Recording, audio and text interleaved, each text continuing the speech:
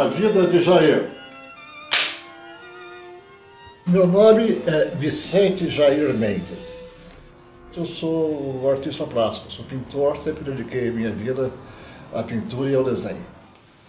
E durante toda a minha infância e adolescência, eu tive esse desejo incontido de pintar, de desenhar. Então sempre foi identificado, a arte sempre foi a coisa mais importante na minha vida.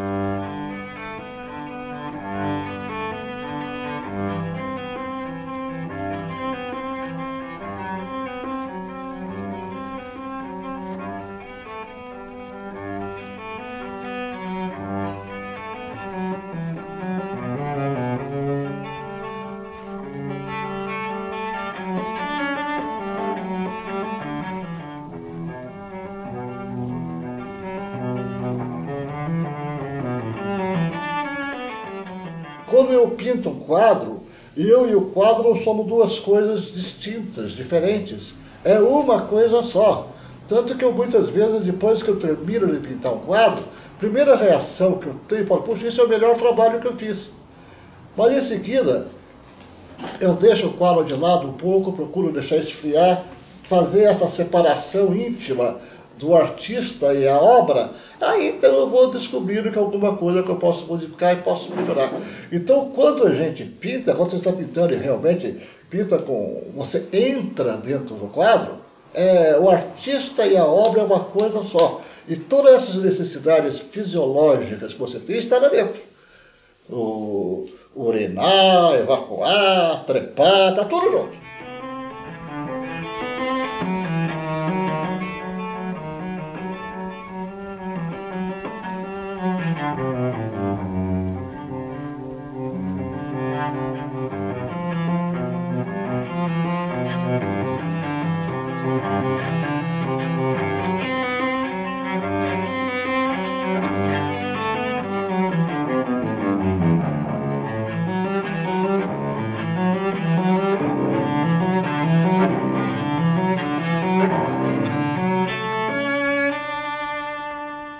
Arte é criação, arte é criatividade, arte é fazer, arte é se expressar. Nós somos como se fôssemos um grande arquivo e que tudo aquilo que nós olhamos, nós observamos, nós sentimos, nós cheiramos, isso fica arquivado dentro de nós e cria emoções. Nós somos um depósito de emoções. São duas coisas de fundamental importância na história da humanidade, na evolução, nas tragédias, bar e mulher.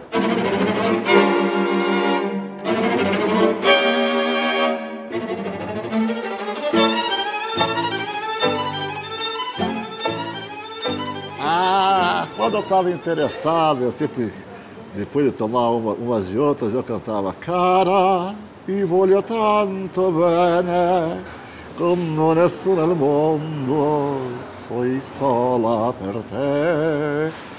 Cara, sei tu mio grande amore, la vita del mio cuore, sei solo tu. Isso conquistava as mulheres, pô, elas gostavam. Mas eu sempre digo que Deus é perfeito. Deus é perfeito.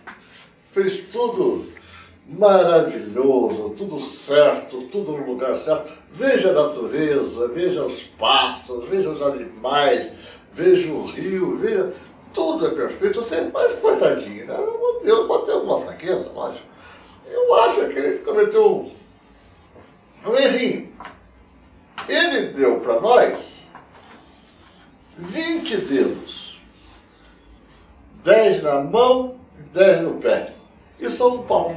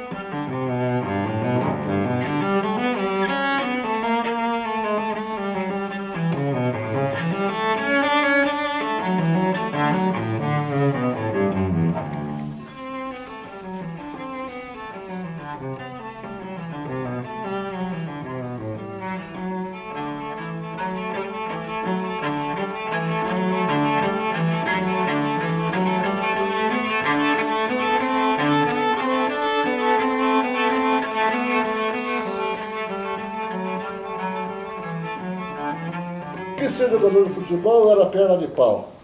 Quis ser lutador de boxe, eu era muito fraco. Quis ser nadador, não deu certo. Aí casei e acabou com tudo. Pois todas as pessoas, tudo que fez foi importante, teve sua parcela na sua formação, na sua estrutura, são os alicerces que você vai plantando e o prédio de cada um vai crescendo em cima disso. Então, acho que tudo aquilo que você fez, mesmo os eventuais fracassos, foram importantes.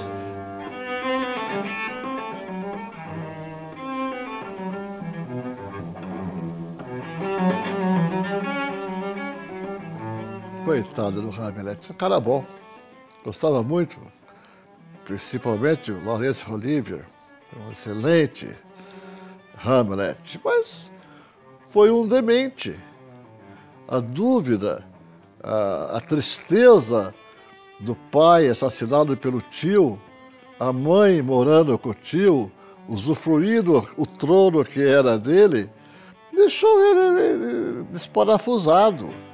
Então essa era a dúvida dele, ser ou não ser, qual é a questão? E o que eu faço agora? Bom, todos os meus parentes me traíram, me deixaram numa situação constrangedora, estou louco.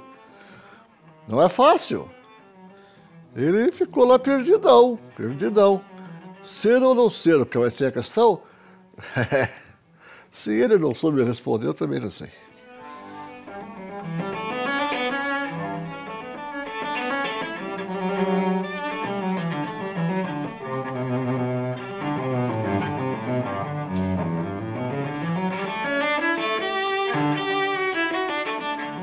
Então esses santos que estão aqui, esse oratório, isso foi da minha mulher. Na verdade foi minha mulher que fez isso aqui. Ela tem o Santo Antônio Casamenteiro, Nossa Senhora de Fátima, e eu deixei, porque faz parte da minha formação, da minha religião. Eu tive 50 anos de casado. Teve um período de certas dificuldades, e que nós nos separamos. Tivemos um período de separação, eu e minha mulher. Não foi uma separação total, porque eu continuava vindo aqui em casa, sábado e domingo estava sempre com ela, com os filhos, saímos para viajar juntos, mantinha a casa, só que morava em casa separada. E passado um tempo nós resolvemos simplesmente casar novamente. E casamos outra vez de papel passado, fui no cartório, não fiz festa, lógico. Fui no cartório e vivemos muito, quase que o amor brotou mais forte ainda.